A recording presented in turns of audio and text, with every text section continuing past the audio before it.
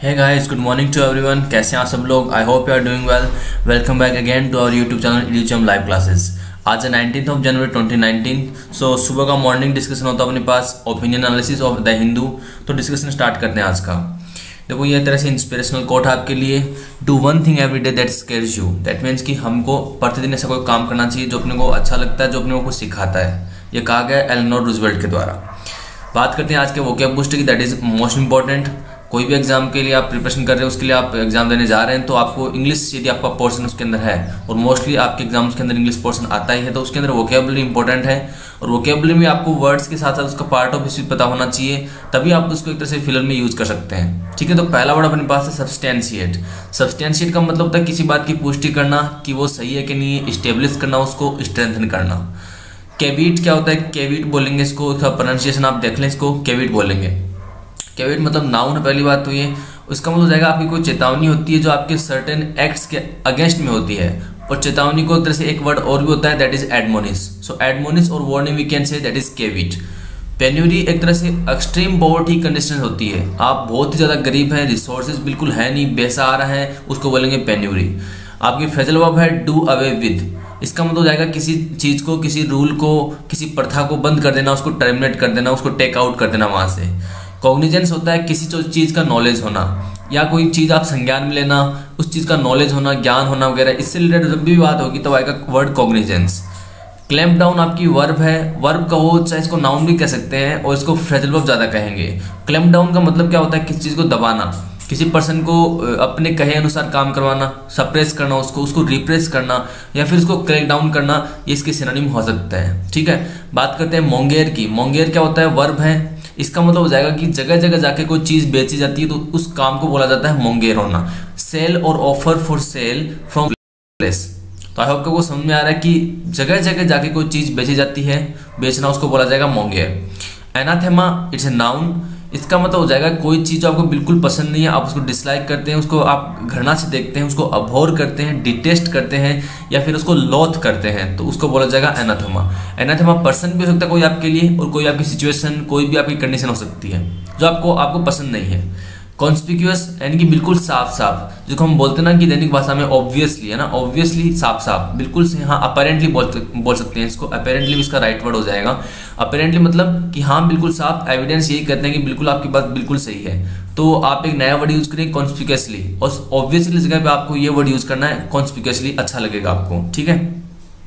Heavy handed मतलब heavy handed adjective. इसका मतलब हो जाएगा कि लैकिंग ऑफ फिजिकल मूवमेंट्स, यानी आपके शरीर में यदि फिजिकल मूवमेंट्स नहीं होती हैं, या फिर आप उसको काम करने के इच्छुक नहीं होते, तो उसको बोला जाएगा हैवी हैंडेड.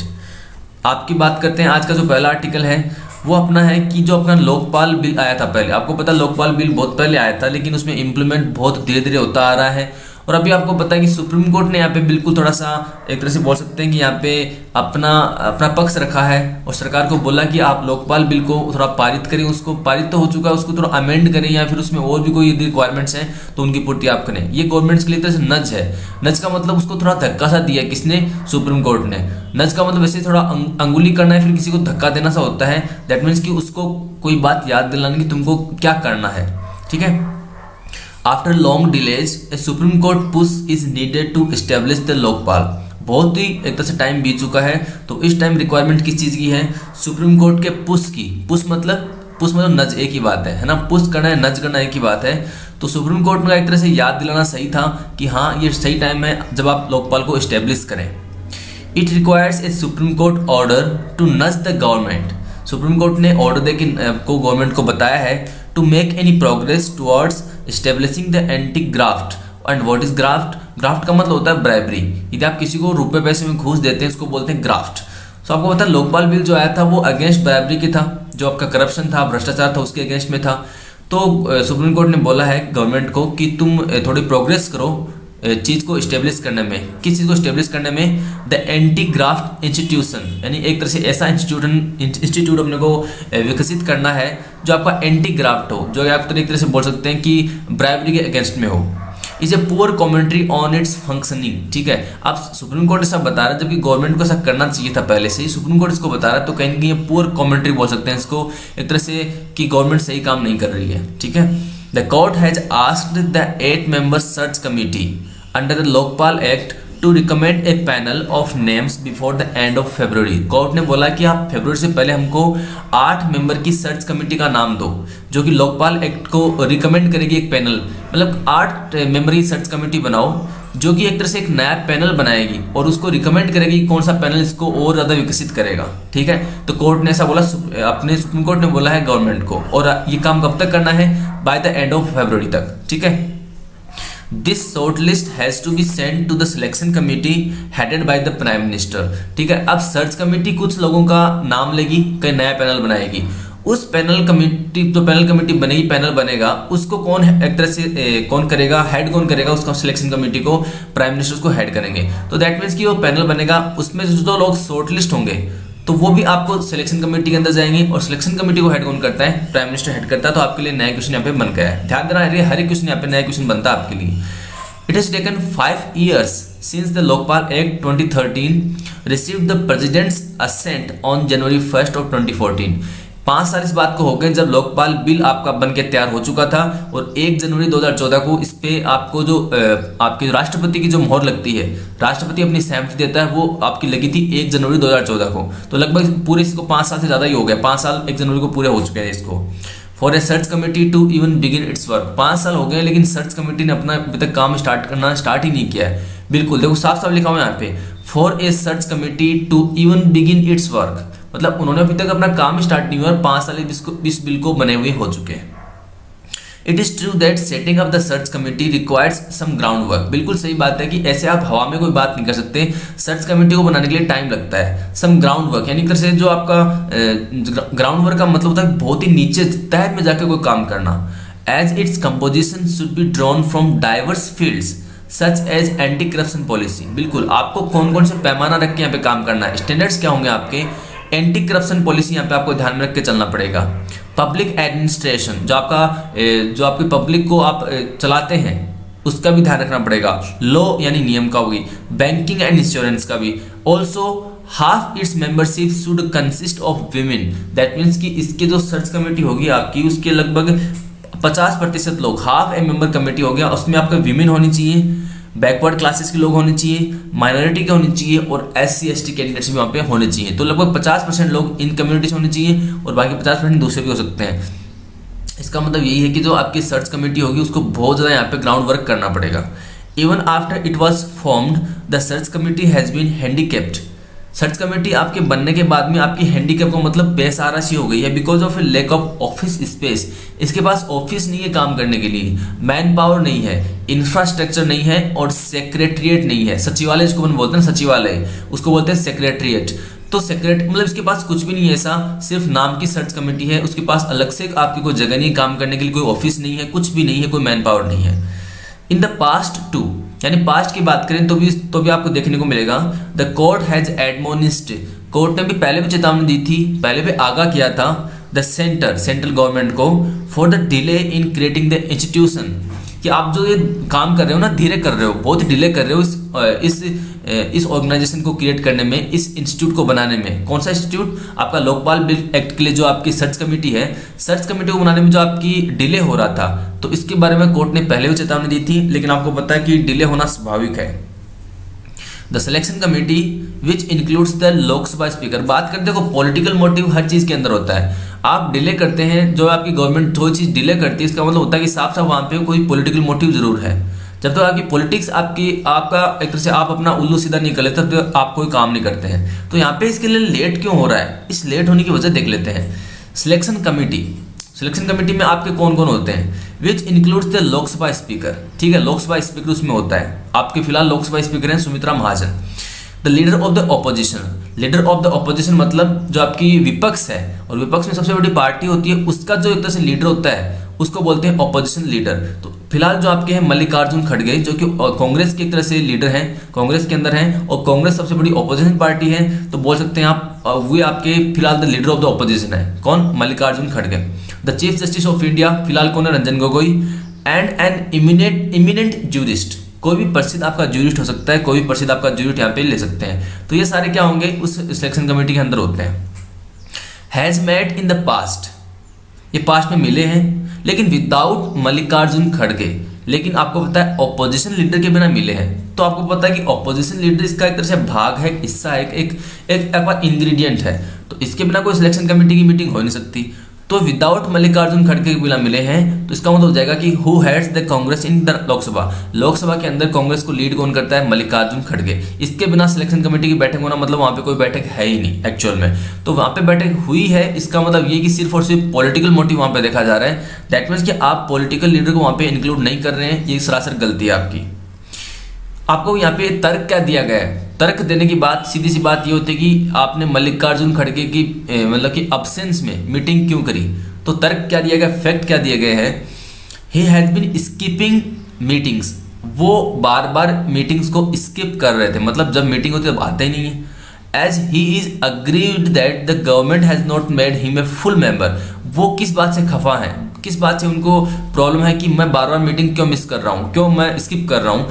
तो वो बोल रहे हैं कि गवर्नमेंट ने उनको फुल मेंबर नहीं बनाया है। Government has not made him a full member and has robbed him in as a special invitee.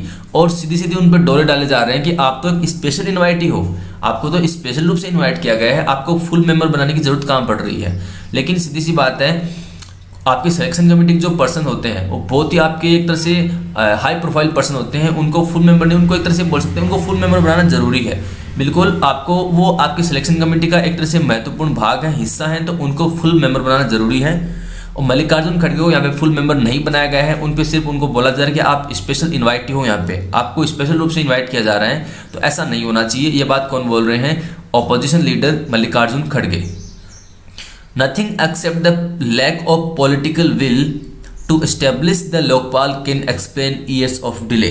सीधी सी बात है, यहाँ पे जो लास्ट लाइन अपनी इस आर्टिकल की है वो यही बताना चाहती है कि यहाँ पे इतना डिले क्यों हो रहा है। सीधी सी बात है, नथिंग एक्सेप्ट यानी nothing accept the lack of political will. जो बात यहाँ पे आपको इस डिले के लिए सबसे बड़ी जिम्मेदार है वो आपका पॉलिटिकल विल है का कमी होना। आपकी राजनीति के अंदर जो इच्छाएं हैं उनका कम, मतलब आप इस तरह में कोई इच्छा रख नहीं रहे कि को इम्प्लीमेंट किया जाए टू एस्टेब्लिश द लोकपाल।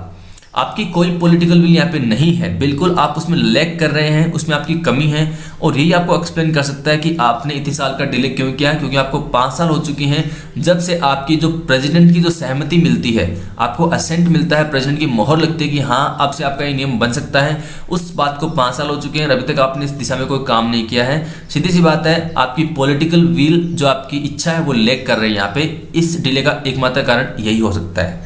तो ये अपना फर्स्ट आर्टिकल था। बात करते हैं नेक्स्ट वाले आर्टिकल की, the independence of the supreme court.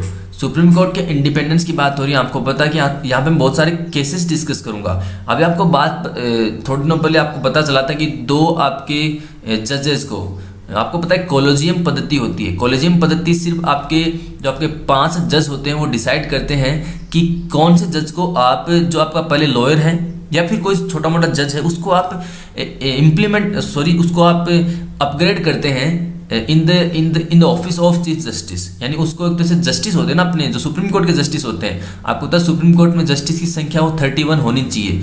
फिलहाल 31 नहीं है, लेकिन 31 होनी चाहिए। तो उस नंबर को फिल करने के लिए कुछ जजेस को या फिर कुछ लॉयर्स को, कोई भी हो सकता है, तो उसको कोलेजियम पद्धति द्वारा अपग्रेड किया जाता है आपके सुप्रीम कोर्ट के अंदर। अभी 2 जजेस को आपको अपग्रेड किया गया था, लेकिन यहाँ पे कंट्रोवर्सी किस बात पे हो रही थी, लेकिन क्योंकि वो जूनियर जज थे, उनसे बड़े बड़े भी सीनियर जज थे वहां पर, लेकिन उनको नहीं किया गया। 2 जूनियर जज को वहां पे यदि आप उनको अपग्रेड कर रहे हो तो कहीं ना कहीं थोड़ी सी सोचने की बात है कि ऐसा क्यों हो रहा है। तो यहाँ पे बात करी जा रही है कि सुप्रीम कोर्ट जो इंडिपेंडेंस की बात होती है, तो इस बारे में लेखक का क्या करना है, जो आपके राइटर्स यहाँ पे लिख रहे हैं उनकी बात कर लेते हैं।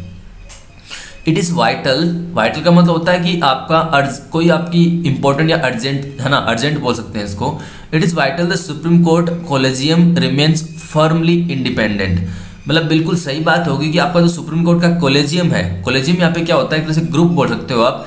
सुप्रीम कोर्ट के जजेस का जो ग्रुप होता है उसको बोलते हैं कोलेजियम, ठीक है।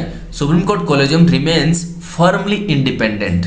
स्ट्रांगली आपका यदि वो इंडिपेंडेंट है तो बिल्कुल सही बात है, वो वाइटल है अपने देश के लिए।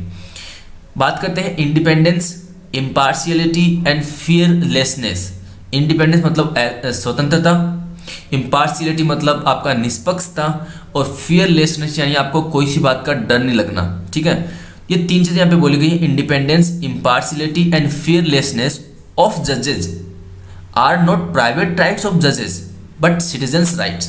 ये उनके प्राइवेट राइट्स नहीं है, ठीक है। इंडिपेंडेंस है, इम्पार्शियलिटी है, फियरलेसनेस, ये जजेस के प्राइवेट राइट्स नहीं है, ये एक्चुअल में उनको राइट्स मिले हैं अंडर द कॉन्स्टिट्यूशन, है ना, उनके प्राइवेट राइट्स नहीं है। उनको बोला जाएगा यदि आप सुप्रीम कोर्ट को हेड कर रहे हैं तो सीधी सी बात आपको सुप्रीम कोर्ट के नियम के अनुसार चलना पड़ेगा, आपके प्राइवेट राइट्स नहीं है। सुप्रीम कोर्ट को बोला जाएगा सुप्रीम कोर्ट इंडिपेंडेंट है, सुप्रीम कोर्ट इम्पार्शियल है, सुप्रीम कोर्ट फियरलेसनेस है, तो ये वहां के जज नहीं है, वहां के जज नहीं है, सुप्रीम कोर्ट इंडिपेंडेंट है। यहाँ पे ये बात कहने की यहाँ पे राइटर कोशिश कर रहे हैं। We have yet another controversy surrounding the Supreme Court with the Collegium revisiting decisions made at an earlier meeting and recommending the elevation of 2 junior judges to the Supreme Court। Controversy किस बात पे है कि 2 junior जज को यहाँ पे implement किया जा रहा है, अपग्रेड किया जा रहा है सुप्रीम कोर्ट के अंदर। तो यहाँ पे कंट्रोवर्सी इस बात की है कि 2 जूनियर जज क्यों, उनसे आपके सीनियर जज भी तो हैं। देखो सुप्रीम कोर्ट में सीधी सी एक बात ही मायने रखती है कि कौन सीनियर है कौन जूनियर है। जिसको ज़्यादा एक्सपीरियंस है वो सीनियर है, जिसको कम एक्सपीरियंस है वो जूनियर है। तो यहाँ पे 2 जूनियर जज को आपको अपग्रेड किया गया है आपके चीफ जस्टिस वाली जो आपकी कमेटी होती है उसके अंदर। तो यहाँ पे कंट्रोवर्सी इस बात की है।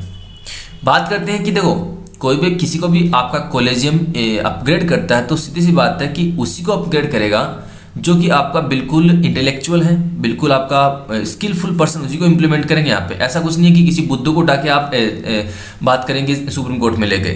तो बात करते हैं, no one has any doubts, किसी को कोई डाउट नहीं है अबाउट द कंपिटेंस और integrity of justice Sanjeev Khanna and justice Dinesh Maheshwari. 2 person जिनको आपको अपग्रेड किया गया है जूनियर जजेस को, उनका नाम है mister Sanjeev Khanna and mister Dinesh Maheshwari.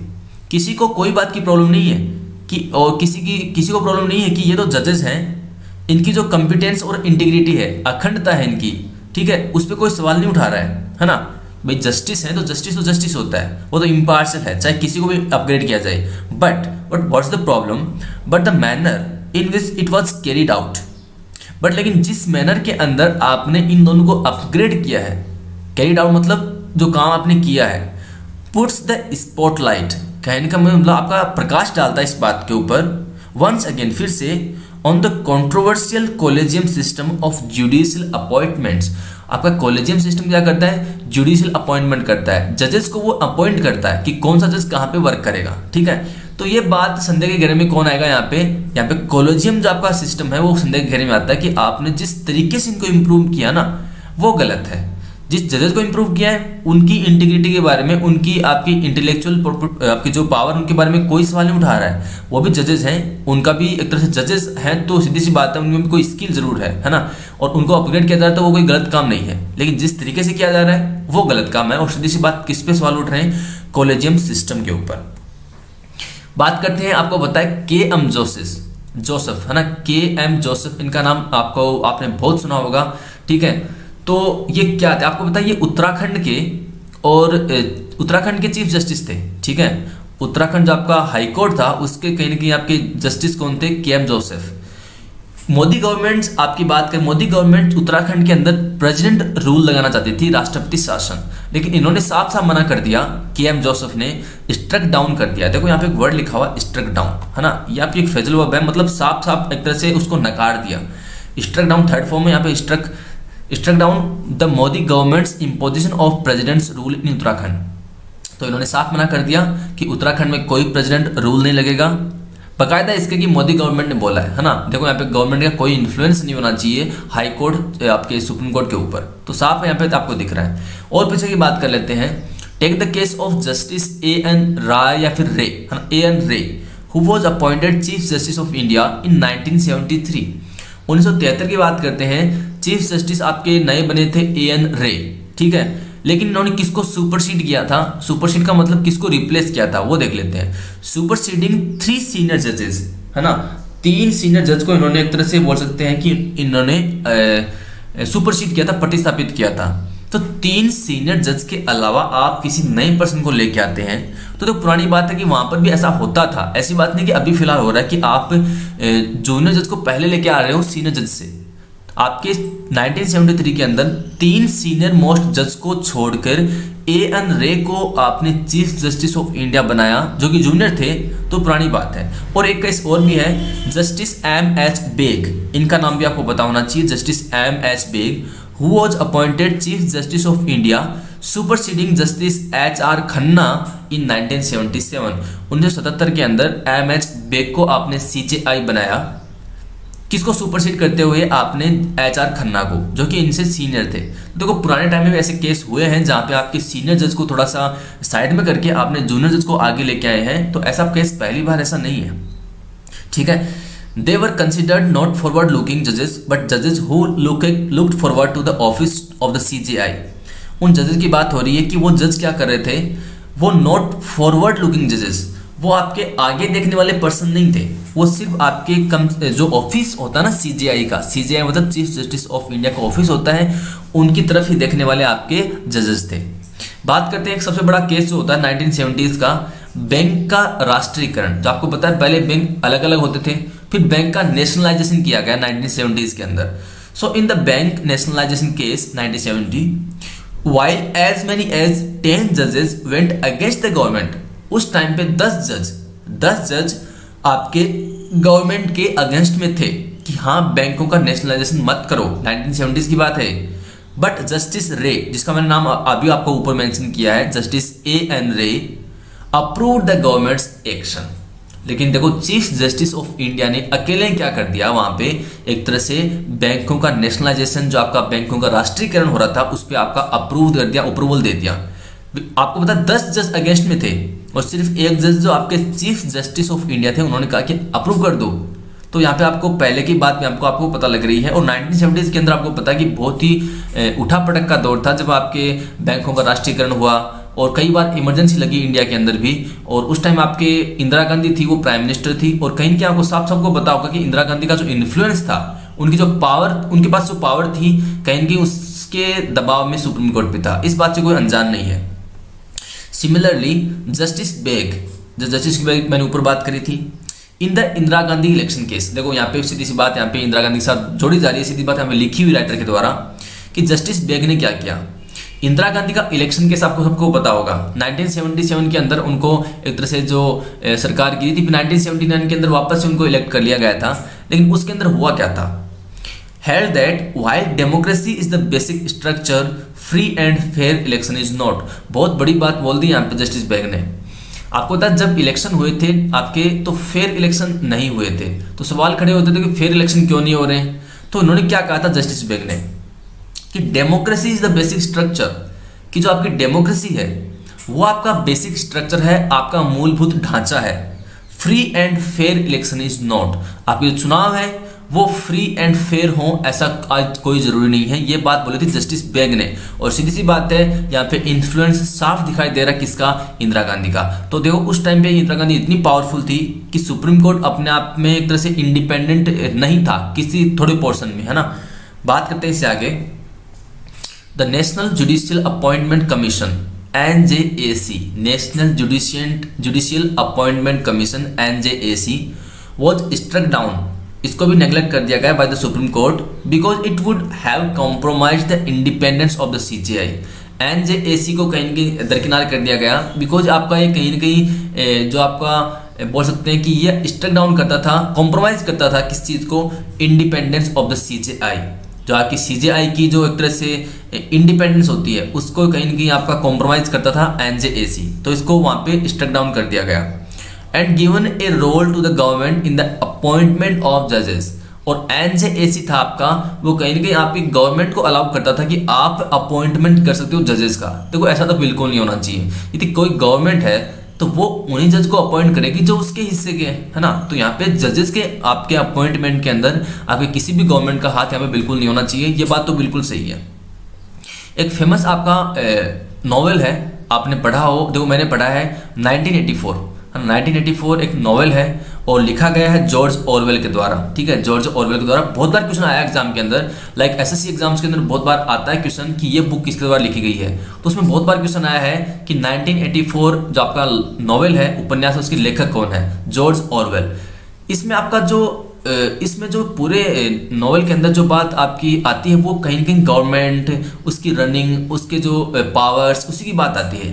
तो जॉर्ज ऑरवेल ने एक बात बताई 1984, जो उनका प्रसिद्ध, बहुत ज़्यादा प्रसिद्ध आपका फेमस नॉवेल है। मैं रिकमेंड करता हूँ आप इसको पढ़ें, है ना। आपके सारे डाउट्स क्लियर हो जाएंगे कि गवर्नमेंट वर्क कैसे करती है, गवर्नमेंट में क्या प्रेशर होते हैं, कैसे आपके सुप्रीम कोर्ट या फिर कोर्ट या फिर जजेस कैसे वर्क करते हैं, आपके सारे डाउट्स वहाँ पे क्लियर हो जाएंगे। जॉर्ज ऑरवेल, हालांकि ये सारी बात अकॉर्डिंग टू अमेरिकन होंगी, है ना, क्योंकि जॉर्ज ऑरवेल आपके अमेरिकन थे। George Orwell pointed out in 1984, ये आपके सन की बात नहीं है ना कि आप सोचेंगे कि 1984 में उन्होंने पॉइंटेड आउट किया। यहाँ पे बात हो रही 1984 उनके आपके नोवेल की, है ना, कि उन्होंने नोवेल में क्या बताया, पॉइंट आउट क्या किया है। द गवर्नमेंट इज एवरीवेयर, यानी कि एक तरह से जो गवर्नमेंट है, सरकार है, वो एवरीवेयर है, हर जगह पे है। एंड जजेस are as fellow human beings do get influenced by it, बिल्कुल सही बात बोली है। गवर्नमेंट आपकी हर जगह है, तो हर जगह तो आपके जजेस भी होंगे, कहीं भी जज तो होगा ही, जज तो आपके इसी इन्वायरमेंट में रहेगा। तो गवर्नमेंट जब आपकी हर जगह है तो आपके पॉसिबल रीजंस यही होंगे कि जज, जो कि आपका ह्यूमन बीइंग ही तो है, एक आपका मानव ही तो है, तो इन्फ्लुएंस होगा किससे, आपके गवर्नमेंट से। समझ में क्या बात बोली, गवर्नमेंट हर जगह है। तो जो आपका हीरिंग्स होंगे सारे के सारे, फोटोग्राफी आपकी है रोजेस इन दिसंबर, ये फॉर्मर चीफ जस्टिस थे बॉम्बे हाई कोर्ट के, उन्होंने बोला है the effect of these सुपरसेशंस, and सुपरसेशन आपका वर्ड बना है सुपरसीड से, सुपरसीड मतलब किसी को प्रतिस्थापित करना, रिप्लेस करना। The effect of these सुपरसेशंस was most डिलीटेरियस, डिलीटेरियस मतलब एक तरह से आपका अच्छा नहीं होना, ऑन द जजेस of the supreme court who were in the line of succession to the chief justice seat. कहने का मतलब है कि जो ये आपका इफेक्ट है ना, कि आप किसी को रिप्लेस कर रहे हो, या वह कहीं सही नहीं था। और सही नहीं इसलिए भी हो सकता है कि कई लोग सोचते हैं कि यार मैं सुप्रीम कोर्ट का जस्टिस बन जाऊं, उस लाइन में होते हैं, तो कहीं उनको तो अच्छा बिल्कुल लगता कि आपका जूनियर जज आपसे आगे जा रहा है, ठीक है। ईच मतलब हर एक जज आइड द अदर विद सस्पिशन, सबके ऊपर आपके संदेह की नजर से देखता है। And try to outdo him in proclaiming his loyalty to the government, और सीधी सी बात है वो कहीं अपनी जो लॉयल्टी होती है, जो आपके वफादारी होती है, उसको शो करने का प्रयास करता है कि हाँ मैं बहुत ही लॉयल हूँ, मुझे आगे प्रमोट करो। टू द गवर्नमेंट, यहाँ पे सीधी सी बात बोली गवर्नमेंट के लिए, ठीक है। आइदर इन दियर जजमेंट्स और इवन ऑन पब्लिक प्लेटफॉर्म्स, या तो वो अपने जजमेंट में शो करता है कि हाँ देखो मैं कितना लॉयल हूँ, किस बात में, गवर्नमेंट के लिए, या फिर पब्लिक प्लेटफॉर्म से वो ऐसा शो करता है कि देखो गवर्नमेंट के लिए मैं कितना लॉयल हूँ। सीधी सी बात है, हर एक पर्सन जाने की कोशिश करता है सुप्रीम कोर्ट के अंदर, है ना, एज ए जस्टिस, तो वो वहाँ पे कुछ भी कर सकता है, यहाँ पे कुछ भी आपके काम कर सकता है, ये आपको बात बताने की कोशिश की जा रही है। यहाँ पे बात करते हैं, आपको सबको पता है बहुत ही फेमस केस है जो इंडियन कॉन्स्टिट्यूशन के अंदर, case Manand Bharti versus state of Kerala, 1973 का केस है। उसके अंदर आपको साफ लिखा हुआ था कि जो आपके संविधान है उसकी बेसिक स्ट्रक्चर सही नहीं है, लेकिन आपको सीधी सी बात है, ये आपकी जज थी, 15 जज की बेंच थी, उसने इसको ओवरटर्न कर दिया, बिल्कुल बता दिया कि हाँ देखो जो आपके संविधान है इंडिया का, उसकी बेसिक स्ट्रक्चर बिल्कुल सही है, उसमें कोई प्रॉब्लम नहीं है। उसकी कोलेजियम है, कोलेजियम की पद्धति बिल्कुल सही है, और रेसिप्रोसिटी, ठीक है। रेसिप्रोसिटी क्या होती है, देखो बात करें रेसिप्रोसिटी क्या होती है, इसका मतलब होता है, रेसिप्रोसिटी का मतलब कि जैसे कोई दो फ्रेंड है, वो आपस में म्यूचुअली एक दूसरे की हेल्प करते हैं, तो एक्चुअल में जो उनकी जो आपकी म्यूचुअली जो आपके अंडरस्टैंडिंग है ना, उसको बोलेंगे रेसिप्रोसिटी, ठीक है। सो देखो यहाँ पे क्या होता है, मोस्ट गवर्नमेंट्स प्रीफर प्लायबल जजेस, ज़्यादा से ज़्यादा गवर्नमेंट क्या करती हैं, ऐसे जज को आपके प्रीफर करती हैं जो प्लायबल हो। प्लायबल मतलब जो आपके मुड़ सकता है, जिसको अपन तोड़ मोड़ सकते हैं ना, उसको बोलते हैं प्लायबल, यानी एक तरह से नरम हो, स्ट्रिक्ट नहीं हो। बट मेनी ऑफ आवर जजेस remain वेडेड to their oath and decided cases without fear और फेवर। लेकिन देखो इंडिया का आपका संविधान इंडिया का संविधान है ना, यहाँ पे जो मोस्ट ऑफ जजेस है ना, मोस्ट ऑफ जजेस वो क्या करते हैं, रिमेन वेडेड टू, देखो वेड का मतलब होता है शादी, है ना, वेडिंग बोलते हैं ना, वेडिंग शादी, तो वेड का मतलब होता है शादी, एक तरह से शादी का मतलब यहाँ पे है जो एक परफेक्ट रिलेशन में होना, है ना। तो ज्यादा से ज्यादा जज यहाँ पे इंडिया में क्या वर्क करते हैं, वेडेड टू देयर ओथ, यानी अपनी शपथ से जुड़े रहते हैं। उनको जो शपथ दिलाई जाती है कि मैं इम्पार्शियल रहूंगा, मैं इंडिपेंडेंट रहूंगा, मुझे कोई फियर नहीं है, मैं किसी का फेवर नहीं करूंगा, उसके ही चिपके रहते हैं। और बिल्कुल सही बात है, इंडिया के जजेस ऐसे ही होने चाहिए, क्योंकि यहाँ पे सीधी सी बात है, डेमोक्रेसी है। डेमोक्रेसी के अंदर आपका जो सुप्रीम कोर्ट है वही बताता है, वही बताएगा कि आपके राइट्स क्या हैं और आपको कैसे वर्क करना है ना। And decide cases without fear और फेवर।